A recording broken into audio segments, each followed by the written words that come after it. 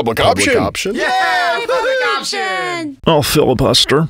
Trigger? How about a trigger? That will never actually trigger. Let me think about that for a second. Filibuster.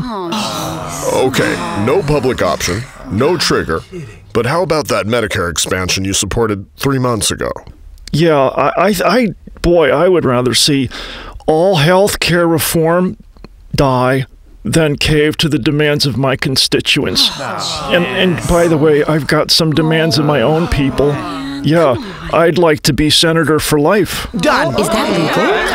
I would like my name inserted into the Pledge of Allegiance where it said flag before. Yes, okay. I want a pony.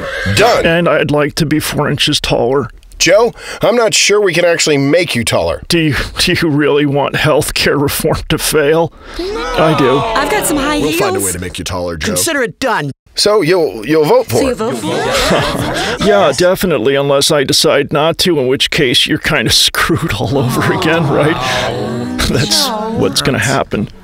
Call 202-456-1111. Joe Lieberman can only hold American healthcare hostage if we let him. Congress and President Obama, please stand up for real healthcare reform. Boy, I haven't had this many people want to know what I was doing in a long time.